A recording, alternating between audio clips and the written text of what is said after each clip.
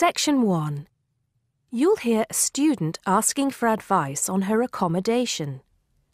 First, you have some time to look at questions 1 to 6.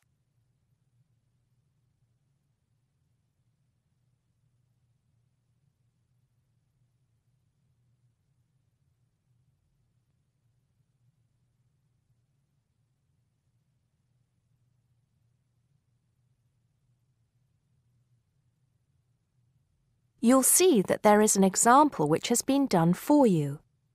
On this occasion only, the conversation relating to this will be played first. First, can you give me your name and address, please? Yes, I'm Maria Dominguez. Maria says her name, so Maria Dominguez has been written in the notes next to name. Now we shall begin. You should answer the questions as you listen, because you will not hear the recording a second time. Listen carefully and answer questions 1 to 6. Good morning. So, what can I do for you? Well, it's about the accommodation where I'm staying at the moment. First, can you give me your name and address, please? Yes, I'm Maria Dominguez, and the address is 12 Pine Tree Terrace. It's in Westcliff. I'm staying with 2 other students. There's actually 4 of us in the house, us 3 students and the lady who rents the house to us. So, is there a problem? Well, there are a few, actually. You know, I'm a first-year student, and though I lived away from home for a while when I was studying over the summer in Mexico City, I've never lived abroad, and it's a big change for me. The course is tough, but that's not the main difficulty. I'm coping with that up till now, anyway. The accommodation was arranged for you by our office, wasn't it? It's a nice place by the sea. Okay, but it's difficult. There are only a few buses, and it takes about 50 minutes. It's just so far away, and there's no way I can get back if I want to stay on after 7. And also the other thing is, there's nothing to do there. It's basically just a village. All my friends stay on campus. What about the girls you live with? Do you get on with them? Well, when I see them, but one of them is hardly ever there. Mostly she stays in a house with friends. They've got plenty of extra space, you see. The other girl is quiet as a mouse and hardly ever leaves her room. The landlady's friendly enough, though a bit forgetful, and she doesn't keep the place very clean. I don't have any real problem with her as a person, though. I understand it's rather far away, so I suppose you'd like us to find you a place in the halls of residence or closer by in the town. That would be good. You did say in your brochure that most first-year students are offered a place in halls. I think it actually said final-year students have priority there. They need the library facilities more for studying for their finals. Before you hear the rest of the conversation, you have some time to look at questions 7 to 10.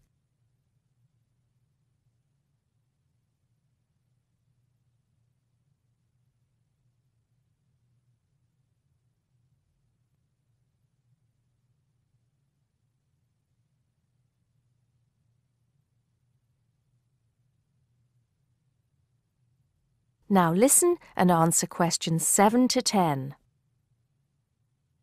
Anyway, let's see what we can do.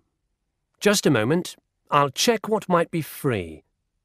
Sometimes students drop out or move from halls, though we were full at the beginning of term. By the way, have you checked the student notice boards? You know there's one in each of the 4 colleges, don't you? There are often requests for people to share houses, and it can be quite cheap. No, I hadn't thought of that, but it's a bit of a risk living with complete strangers. Now, I see there's a room free in Hillside College. That's the one with the tall tower, right? That's it. It's the smallest college and has a reputation for being quite fun. Oh, but it's a shared room. Would you consider that? That's going to be a problem for studying, isn't it? What if she plays music all the time, and maybe we won't have anything in common? Maria, I see you're studying history. So is this girl, Francesca. She's Italian. Well, at the moment I'm doing the General Humanities course, which includes history, but actually I'm planning to change to literature quite soon. That's not the thing, though. I really want a room on my own. Right. I'm afraid I don't see any other openings. There's nothing showing up on the computer, at least on campus. Well, if I have to stay where I am now, I'm going to find it more and more depressing. Here's one more thing we can try.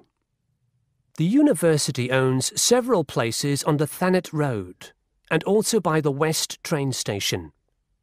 Both of these are about a 20-minute walk down the hill. They're not the newest of buildings, but I could check for you. Can you come back tomorrow?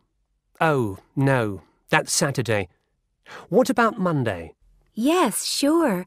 I'd really appreciate it if you could do something for me. Let's hope so. That is the end of section 1. You now have half a minute to check your answers.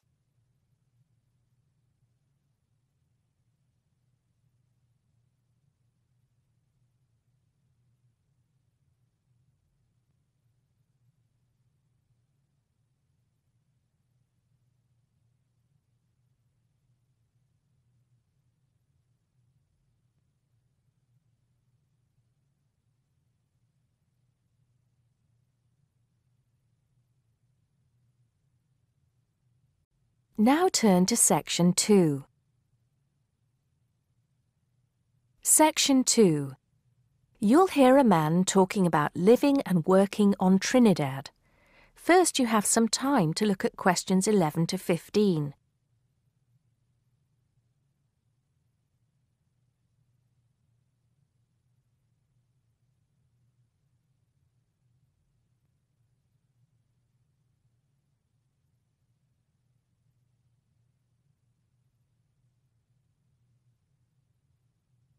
Now listen carefully and answer questions 11 to 15.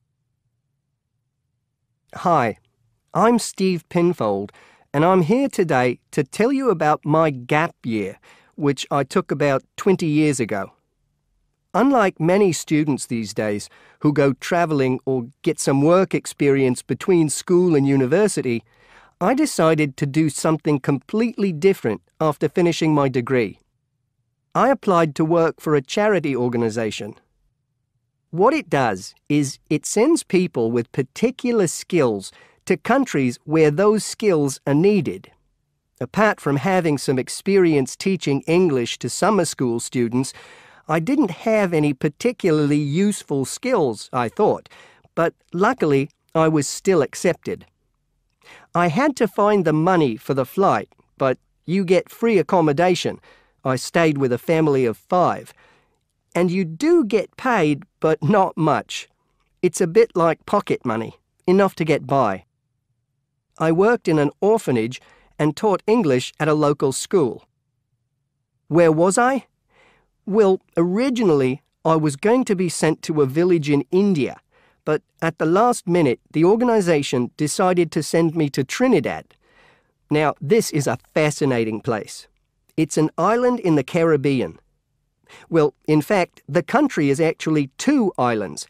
The smaller one is called Tobago, which is connected somehow to the word tobacco.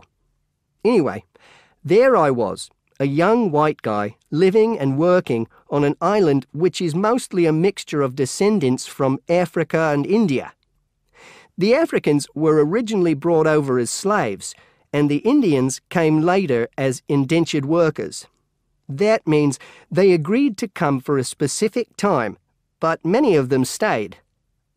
There are also some Trinidadians of Chinese and British origin, though the native inhabitants were basically wiped out by colonialization. I myself felt completely accepted and had the time of my life. The language everyone speaks is English, so there was no problem for me there, but some concepts don't quite translate. They're pure Trinidadian. There's the term liming, for example, which means sitting around watching the world go by. Also, there's the famous carnival, when the whole island is taken up in playing mass.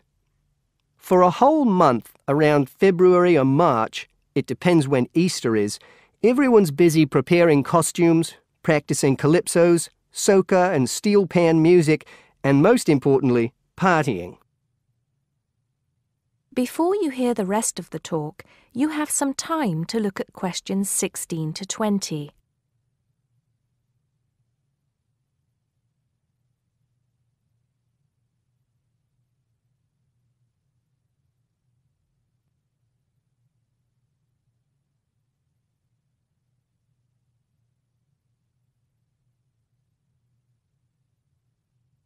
Now listen and answer questions 16 to 20. When the actual official carnival starts, it's days of 24-hour dancing in the streets. In Trinidad, it's called whining. You've probably seen this sort of thing on TV, in the more famous carnival in Rio, or even at the Notting Hill Carnival in London. Many people join bands, each one of which has a theme. For example, the Sea or Jungle Fever, and they have costumes designed and made to go with the theme. These can cost $1,000 for the king and queen of each band. They're incredible. The whole city is a non-stop party zone, full of colour and sound. It's serious too. The bands are in competition and the winner gets $1 million. Sorry, I got a bit carried away with those memories. Back to my real job there. The orphanage was called St. Augustine's, and that's also the name of the place where it was, St. Augustine, a town just outside the capital city, Port of Spain. I didn't have any particular job description, just to be with the children and tell stories, sing songs and play games. Oh, and we also went camping in the jungle once. I could tell you a few stories about that particular escapade. Every time I arrived at the gate, kids would come running towards me, shouting, with big smiles on their faces. The younger children seemed fascinated by my blonde hair and loved to touch it as if it was something miraculous. The English teaching I did 2 days a week in a primary school for 6 to 11-year-olds. The kids may have been poor, but they all wore neat and clean uniforms and were so respectful and enthusiastic. I've now been teaching for many years in different countries, and I still think those were the best students I've ever taught. What else did I do while I was there? I swam a lot. Can you imagine what it's like swimming with dolphins and with pelicans diving into the sea right next to you? More seriously, I trained to be a Samaritan. That's someone who listens and supports people who have problems with their lives. Overall, what I took from the experience was a sense of being in another culture, or rather cultures. As humans, we all share many characteristics, but we express ourselves in various ways. In Trinidad, there are lots of different communities and religions, and so many different kinds of festival to see. Hindu, Muslim, Christian, as well as some rather mysterious African traditions. There are quite a few Rastafarians too. Trinidad is, as Americans are fond of saying of their own country, a melting pot where everybody is greeted warmly. Go and see for yourself. I'm not sure how it's changed since I was there, but I'd love to find out. That is the end of section 2. You now have half a minute to check your answers.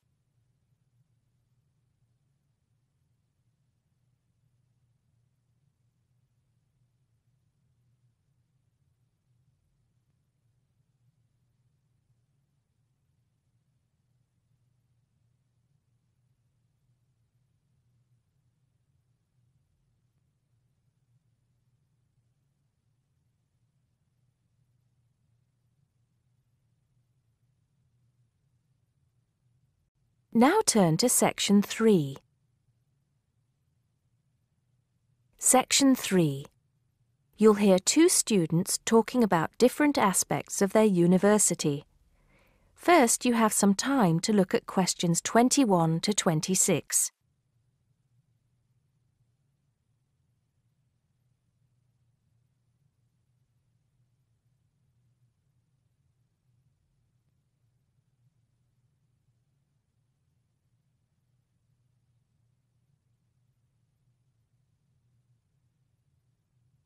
Now listen carefully and answer questions 21 to 26. Great party last night. You should have come. But anyway, so what have we got to do here? We're supposed to fill this form in by ourselves, but I'm sure it's okay if we chat about it first, don't you think? Yeah, sure. So, there are 10 questions and we've got to tick numbers 1 to 5 for each question. 5 means really good. 1 is bad. Question number 1. Was the course well organized? We'll give that a 5, agree? Yep. No question about that. What does question 2 mean, though? Was the teacher flexible? Is it good to be flexible? Well, that means, was the teacher very strict? Or maybe she gave you more time to complete your assignment. Things like that. So for that question, we should give her a 5. She always gave us an extra day, didn't she? And she wanted to know our opinions on things. We had great discussions. Fair enough. What about this one? Was the teacher friendly and encouraging? I'm not sure about that. She was friendly to some students, but I think she had a problem with Mike and Alex, who were usually late. She did get a bit irritated with them sometimes.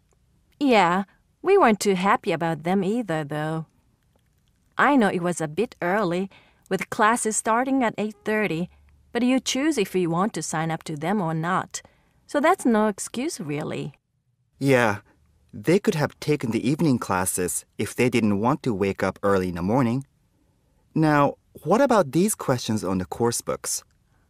Look, the business studies book was interesting, but I thought the human behavior one was boring. Really? That's the one I like the most, perhaps because I want to study psychology. You want to become master of the universe, managing a huge multinational company, don't you? There's nothing wrong with being ambitious, you know? The best laid plans of mice and men. What's that? Some sort of quote? Stop being so literary. Let's get on with question 5. Did you find the campus library a useful resource? Well, most of the books I wanted had already been taken out, but the internet access was definitely useful. Let's give that a 4. Okay, and the staff there were always friendly and helpful.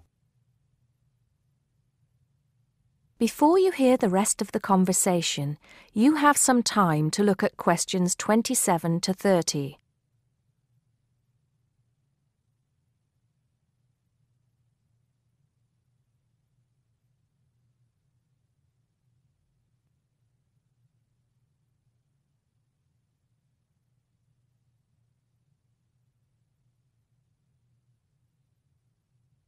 Now listen and answer questions 27 to 30.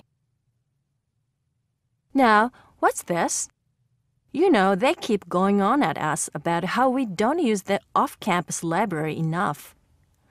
I suppose this question is to test if we know where things are there.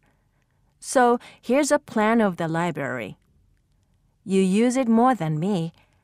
I've only been there once, actually. You tell me. Right. So as you go in, the librarian's desk is on your right. Directly opposite is the section for new publications, new books the college has acquired. Some of them are actually written by our own teachers, interestingly enough. Then there's lots of seating and the computers. Behind that, we've got the periodicals, newspapers and magazines. And that's before the reference section. You know, with the books you can't take out. Dictionaries and encyclopedias? That sort of stuff. Now, I do know where the management section is. It's right at the end on the left, isn't it? Just before the stairs up to the lecture theater. No. Sorry. Management and business studies, along with marketing, are all, as you said, at the back, but on the right. Oh, so what's on the left then? That's the fiction section, or literature. Now, if you want to photocopy something, where do you go? I think I remember.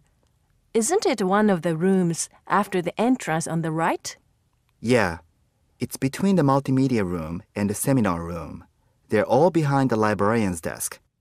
What about the toilets? For those, you have to go downstairs. That's where the computer studies section is too, for some reason. Let's get on with the next question.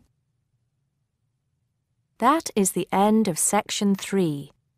You now have half a minute to check your answers.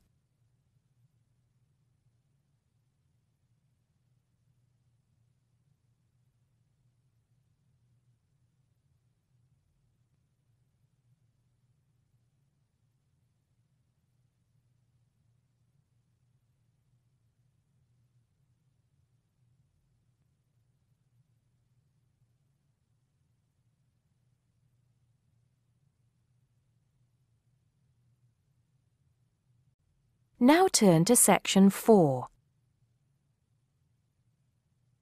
Section 4. You'll hear a lecturer talking to students about sport in Ireland. First, you have some time to look at questions 31 to 33.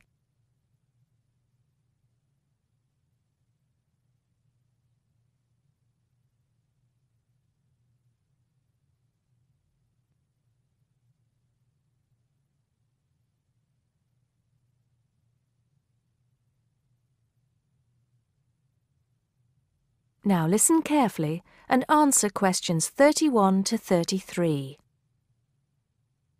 Now, today we're going to be finding out about the most popular sports in the Emerald Isle. That's Ireland, of course. Can you guess what they are? Well, there are these two lesser-played games, a form of rounders and Gaelic handball.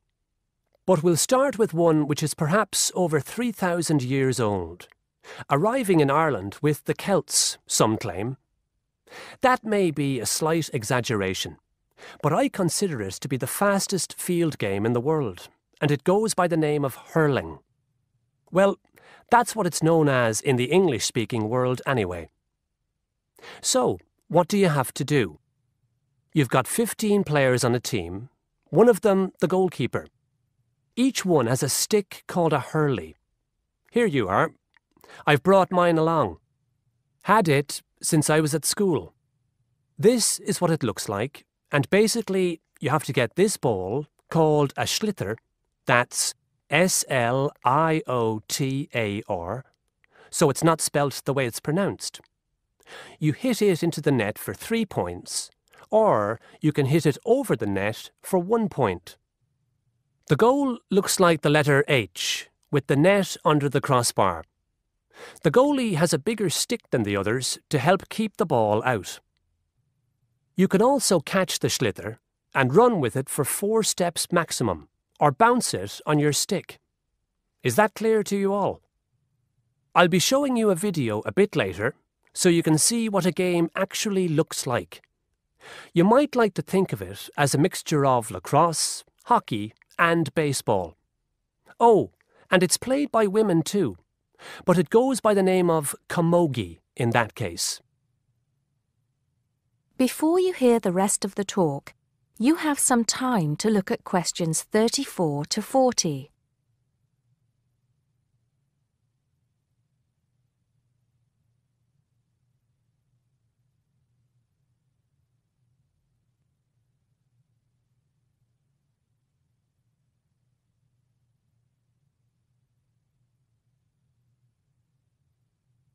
Now listen and answer questions 34 to 40. I'll give you a bit of the history, shall I now? Generally, the golden age of the game is considered to be the 18th century. But systematic rules were first agreed and drawn up at that great shrine of learning, Trinity College Dublin, in 1879, founding the Irish Hurling Union, closely followed just a few years later by the formation of the Gaelic Athletics Association. With greater organisation last century, the All-Ireland Hurling Championship got off to a flying start, and I'm proud to say that my own native city of Cork has won more than 20 titles over the years. But then, so have Kilkenny and Tipperary. Is it only played in Ireland? No. Well, it is the only country with a national team at the moment, but you may be surprised to discover there are hurling clubs in London, as well as in America and Argentina, to name just a few. The other game I'd like to take a little time to introduce you to is Gaelic football, which is played on the same pitch as hurling with the same number of players, but there's no net. You just have to get the ball over your opponent's goalposts, and you can do that by kicking or punching the ball. However, you're not supposed to do that to the players, I might add. Imagine it as a combination of soccer and basketball. But in my opinion, it's a more exciting spectacle than either of those. Excuse my bias, if you will. It's also very popular with women. In fact, there are more women's teams than for any other sport. Whether despite or because of the physical contact involved, I wouldn't like to say. They do play a shorter game, 60 minutes, rather than the men's 70. So, let's have a look. If we can have the lights down, I'll see if I can get this technology to work. That is the end of section 4. You now have half a minute to check your answers.